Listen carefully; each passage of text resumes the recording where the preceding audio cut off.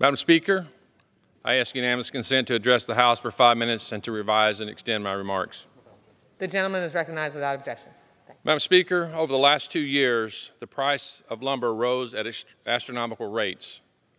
This followed prolonged shutdowns of lumber mills and production plants, despite the maintained demand for lumber for construction projects that continued as an essential activity during the pandemic.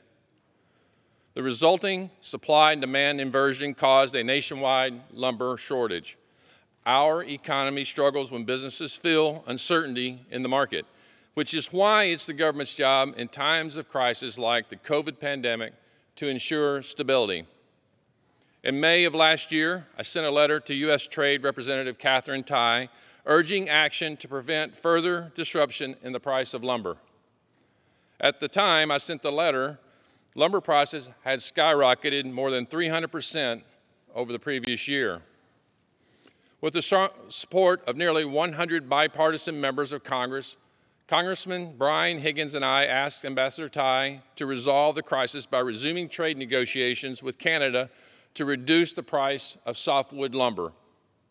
While lumber prices temporarily declined following that letter, it took months for a meaningful portion of those decreases to reach the construction industry and its customers.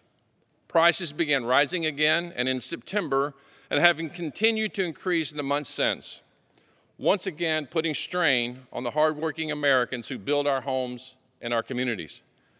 In December, I once again joined Congressman Higgins and nearly 100 bipartisan members of Congress to send a second letter to the Biden administration, this time to Commerce Secretary Gina Raimondo, voicing concerns over the Department of Commerce's decision to increase anti-dumping and countervailing duties on softwood lumber products from Canada.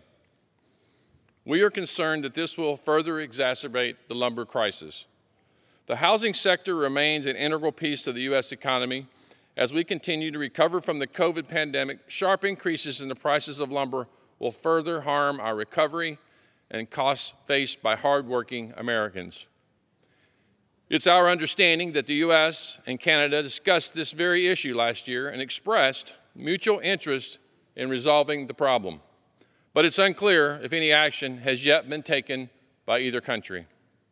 We want to see stability and normalcy restored to the housing market. It's imperative that we do so. We want to see definitive action from the Biden administration to solve this problem. And Madam Speaker, we in Congress stand ready to help in any way we can. Thank you, and I yield back the balance of my time.